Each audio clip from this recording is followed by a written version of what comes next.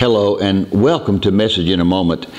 Today I want to talk just a few moments about dreams. And here's my word for you. Don't let anyone pronounce your dreams dead.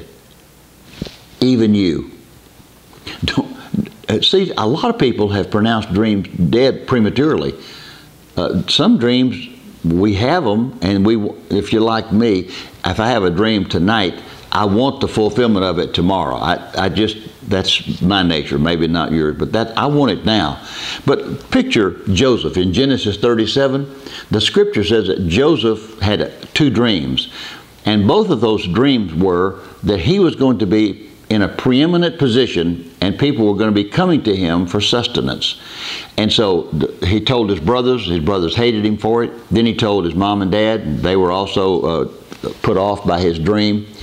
But then a series of events started happening in Joseph's life.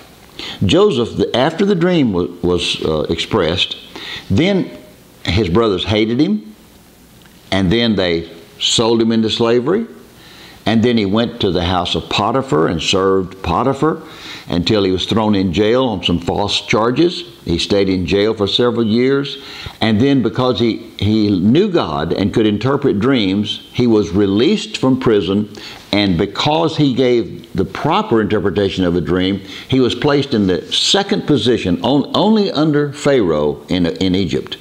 Now, when you go back and study chronologically what happened, from the time he got his dream until it was fulfilled was 13 years. So my encouragement to you today is, if God has given you a dream about what He wants in your life, about what He has chosen for you, about the path He's laid out for you, please don't let somebody come along and say, well, that dream's dead. That's not going to happen. Because imagine when Joseph was in the pit. You reckon that his thought maybe was wondering, what about that dream? Here I am in a pit. And then when the Ishmaelites came by and he was sold to them, and they took him and sold him into slavery, I wonder if the thought ever came to him, what about that dream? And then when he was sitting in a dungeon, in a prison, I wonder if he ever thought, what about that dream? But you know what? I never hear him say that dream's dead. And my encouragement to you today on this Message in a Moment, take a moment to reflect on your dreams and say, you know what? Others might say it's dead.